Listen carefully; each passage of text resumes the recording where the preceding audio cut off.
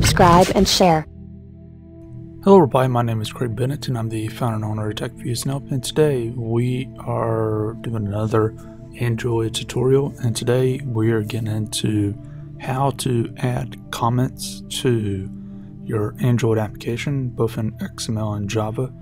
And that way you can find problems. So say for example, if you list a given problem, then you can put in the comments saying where the problem is. Also, if you do anything like on GitHub or any other sharing platform or work for a company, you might want to add comments there so other people know what's going on. And then there's many other cases. I've even used comments to, I don't want to use this given code here, but I don't want to get rid of it because I might end up using it in the future for whatever reason.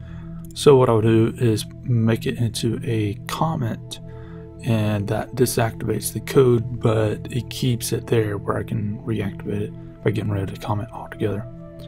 So let's jump into a quick personal advertisement and then jump into the actual tutorial. Thanks for sticking around during the ads. Please feel free to click on the icons shown to be taken to areas where you can help us. All links will be below for mobile and other users. Welcome back. So as far as comments goes, let's start with XML. It's totally different between XML and Java as far as how to make comments, unfortunately. But to do it in XML, let's start an entire new line. And then what it is this thing and then a exclamation mark and two of those.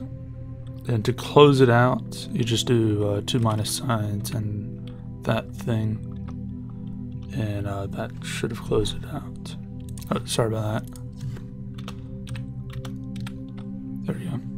And that's pretty much how to make the comment. Now you can write whatever you want here, and this won't affect the code at all.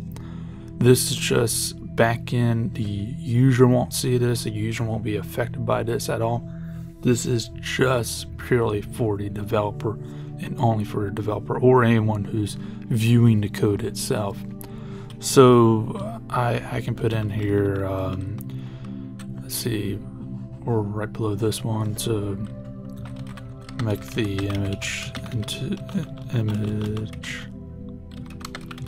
a banner. And on some of these, I'll try to put something weird on there. As you see here, there is spelling on some of these workstations. Not all workstations have that, by the way. Now let's say that I want to take the this image out, but I don't want to get rid of it because I think I might use it in the future. What I will do is just do another comment setup, and then let's end it afterwards. And as you see here, we got rid of the image, and we didn't affect the code as far as a negative way. It's green, we can still use the code. It's just that this is now what's called a comment.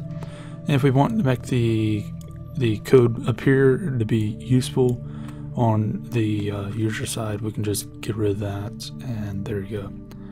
So that's pretty simple. Now you can, depending on the workstation, you can change the colors of these. I probably will, and I like to have it green if all possible. And let's get rid of that. So as far as Java, how do you do that? Let's go into this one. And for this one, what we want to do is start a comment. And this is a comment, by the way. So what we do is do a slash 2 stars. I have to just press enter on some of the workstation that ends it for you. If it doesn't, then just do another star and slash, and that ends the comment. So in here we can type out whatever we want, and again, it won't affect it. If we do the same thing that we did before with the code, it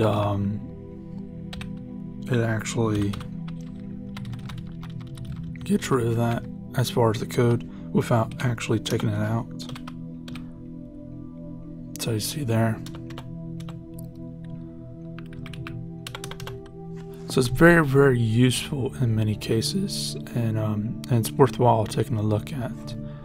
But anyways, that's how to make a comment and how to do it. I will have this application up on GitHub. I'll have a link to it, a card and everything, so you can go to it and you can grab the code as needed, modify it, play with it, do whatever you want, and all the images and stuff will be there. But anyways, it's been Craig Bent, founder of Tech Snip, and hopefully this has helped you out. If it has, and please leave a like, subscribe, share. And if you want to add any more information or any questions below, put it in the comment section or email me at checkfeedsnope.com. And if you don't like this, then go ahead and leave a dislike and tell me why I suck at fixing in future videos. Again, this has been Craig Bent, founder of Tech Snip, and hope you have a great day.